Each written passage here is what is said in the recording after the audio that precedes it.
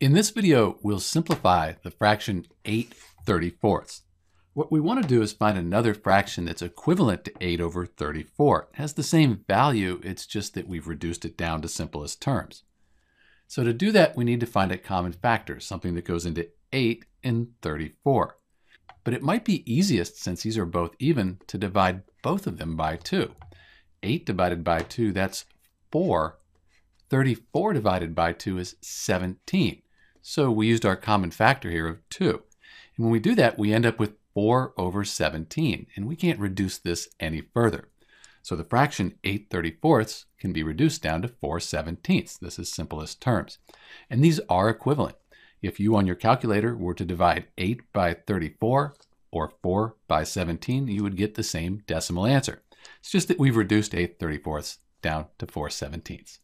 This is Dr. B, and thanks for watching.